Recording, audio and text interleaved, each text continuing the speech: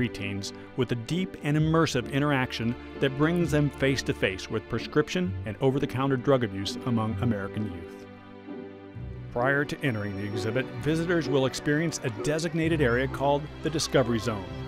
Designed to stop students in their tracks with startling facts, the Discovery Zone will feature DEA and sponsor information as well as a series of sponsor-provided hands-on exhibits.